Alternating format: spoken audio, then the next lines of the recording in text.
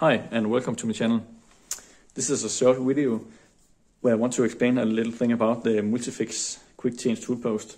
I see a lot of guys using it and it's a great tool post. But I see some people using it wrong. By that I mean using the lever or the handle.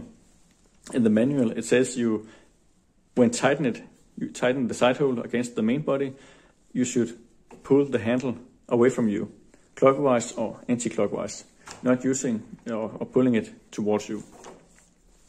Let me show you.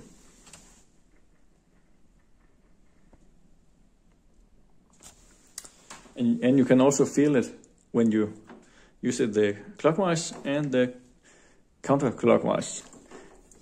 It's binding or pulling way better in this direction.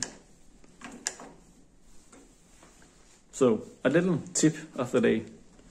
Thanks for watching. Have a nice day.